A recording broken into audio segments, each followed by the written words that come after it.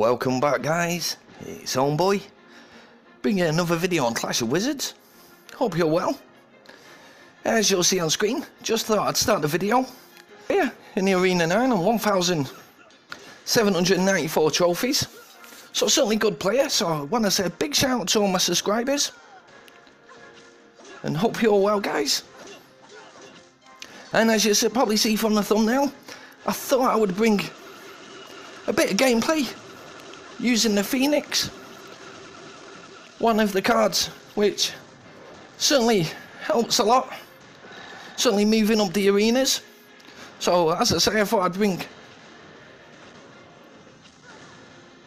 a few more gameplay cards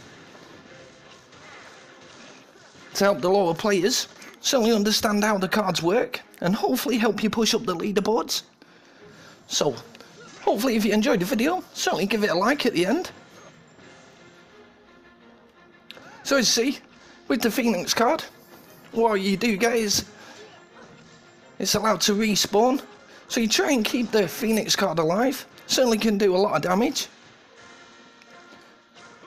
So you certainly can play things like the Shaman card next to the Phoenix. And what I'm doing here is I've just sent the Phoenix over.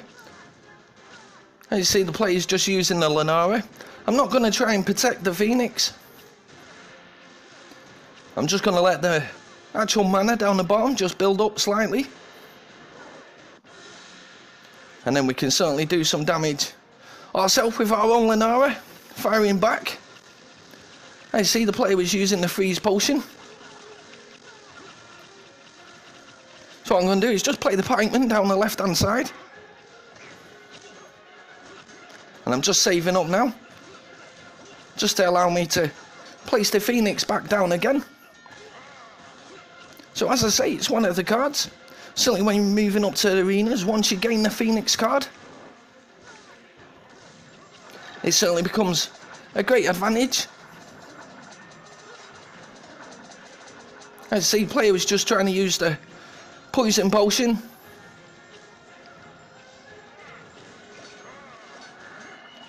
And also by using the freeze alongside with the Troll Siege. So it certainly was good strategy.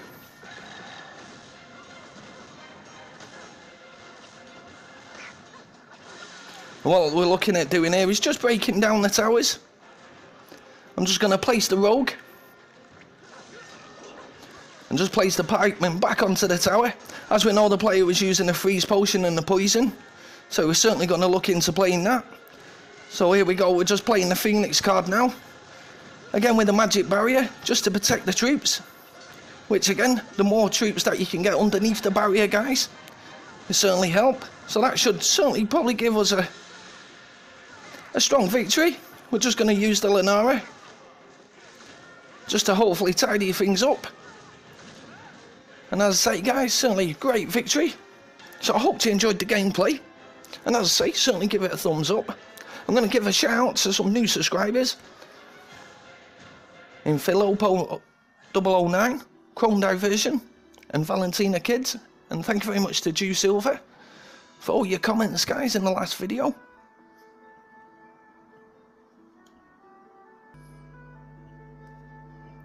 Since we managed to get up to 279 trophies at the moment, so we're just going to open a few chests, see if we can build any more. We use the Phoenix card and certainly play alongside with the Shaman, and can certainly get some great gameplay.